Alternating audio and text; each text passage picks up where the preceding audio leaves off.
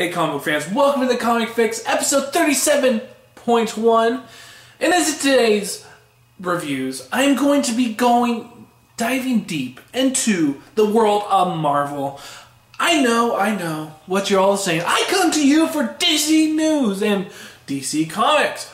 Well, I decided to open up my eyes to the bigger world of the comic industry by looking at Marvel. And so what I'm going to be reviewing today is the first Marvel book, All New X-Men, issue number 7. Now this book came out last month, but I missed it. And, I was just thinking, I was like, I'll pick it up someday. And you know what today is? Today's the day I pick it up. So I picked this book up. I read issue 1 through 6. I really enjoyed it.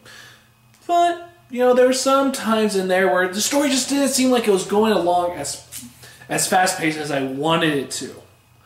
In this issue, it keeps on with the status quo. It has young Cyclops going through the future and seeing how much of an evil person he is now.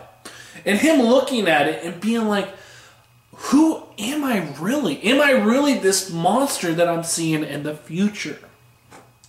Well, you have Mystique in this issue, basically just putting ideas into young Cyclops' mind.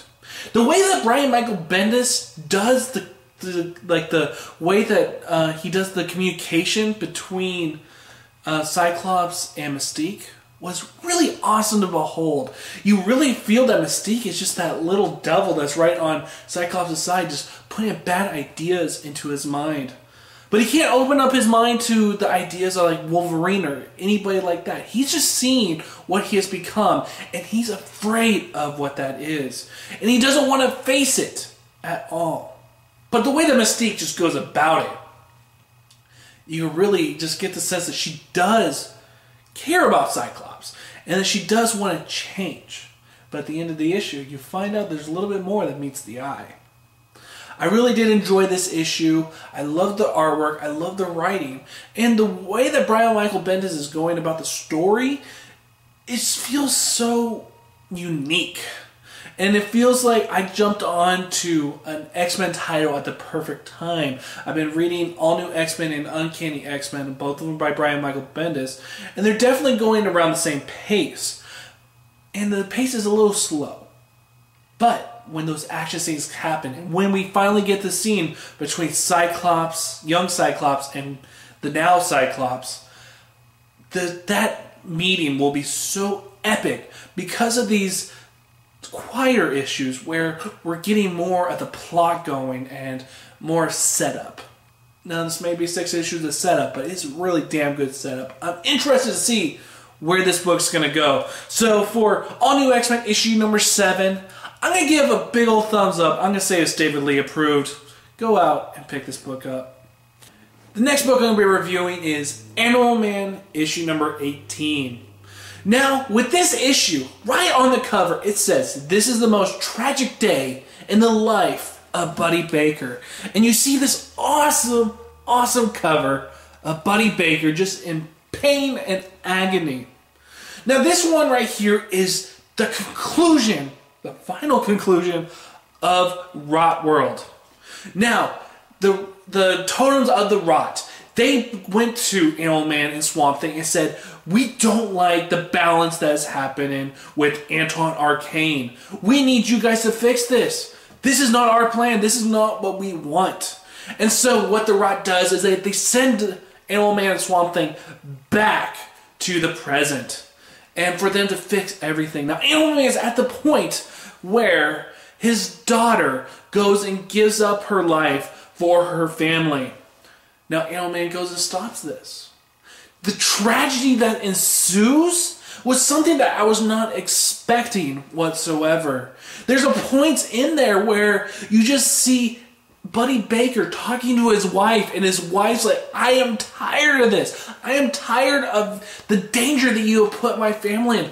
I love you to death." The one thing that this Jeff Lemire has been doing in this series is that he's been having Buddy Baker's wife basically telling her mother that, "I knew what I was getting into at the beginning.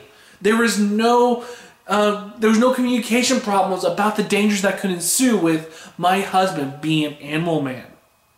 And at the point where Buddy Baker and his wife are talking to each other, you can just see in the writing, the pain that Buddy Baker's wife has gone through the last couple months. And it's so awesome to see the way the execution of Jeff Lemire's writing in this issue.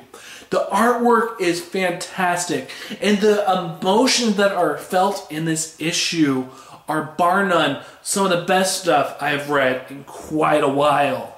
Animal Man is such a unique book that it feels so different from any other book in the big two. There are a couple books out there that just have this uniqueness to them, and those books are Animal Man, Hawkeye, Swamp Thing. Those three books right there are so unique and so different from the big two that you just keep on coming back and not knowing what to expect. And then to see this cover of the worst day that Buddy Baker's ever going to have, you believe it. And at the last 2 pages, you're going to be in shock of what you see. And this shock was not ruined by the internet. And so as you're going through the story, you're expecting something bad to happen. And when it does, that's when you're just looking at this book, you're like, oh my God. Jeff Lemire's writing is so good in this that you feel the emotion all the way through. And then the artwork in here is awesome. Awesome, awesome, awesome. I can easily tell you that this book right here is definitely going to be in my top 10 for this month. This issue surprised the hell out of me. I love myself some Animal Man, but this book right here, this issue, concluded Rot World in such a way I cannot wait to read the next issue and see where Jeff Lemire is going to take this series.